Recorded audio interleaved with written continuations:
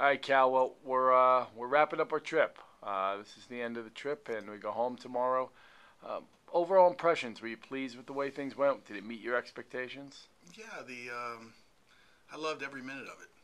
It seemed like it was really hectic because we were on a train, a plane, or a bus. Especially the buses. We were on a long time, but the buses provided us a chance to really get to know each other. In particular, Mr. Kinogasa.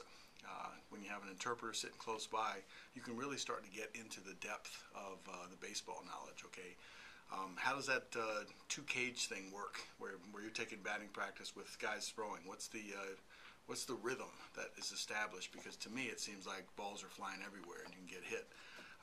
Do you really like long toss as a tool to strengthen your arms?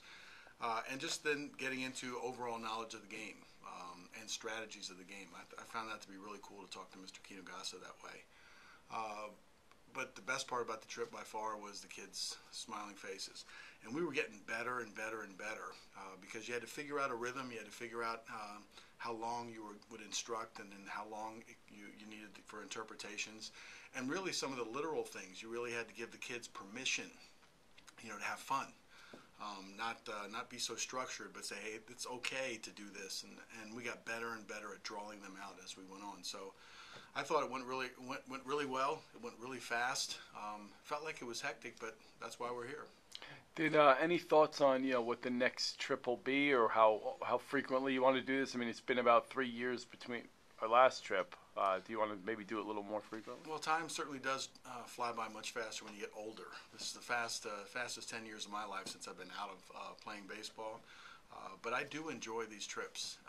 It's a lot in the preparation. It's a lot in your schedule, and it'll probably take me a week or 2 weeks to recover going back home. But I enjoy it, and I know we're talking about some possibilities of going to other places. I don't think I'm at liberty to discuss those yet, but we're talking about a next trip already, which is always a good sign. Well, we appreciate all your time this week, Cal, and glad it went well. And please have a safe journey home. Thanks.